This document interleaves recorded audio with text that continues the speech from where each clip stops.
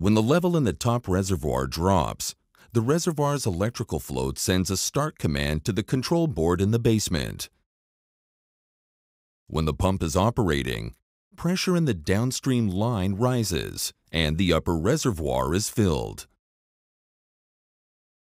When the top reservoir is full, the electrical float sends a stop command to the Burmad active check valve, which is installed downstream of the lift pump. This valve cuts off the water flow, doing so gradually to eliminate any surge or water hammer. When the active check valve is completely closed, a command is sent to the pump to cease operation. The top reservoir is protected from overflowing by the Burmad system.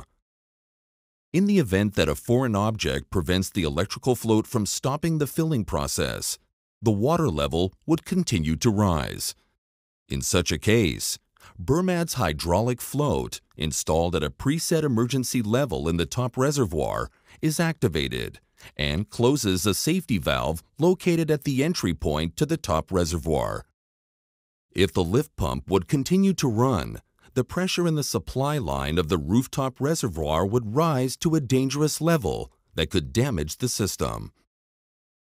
To avoid this happening, the Burmad system includes a pressure relief valve located at the pump outlet in the basement. The valve releases excess pressure back to the lower reservoir, thereby protecting the system.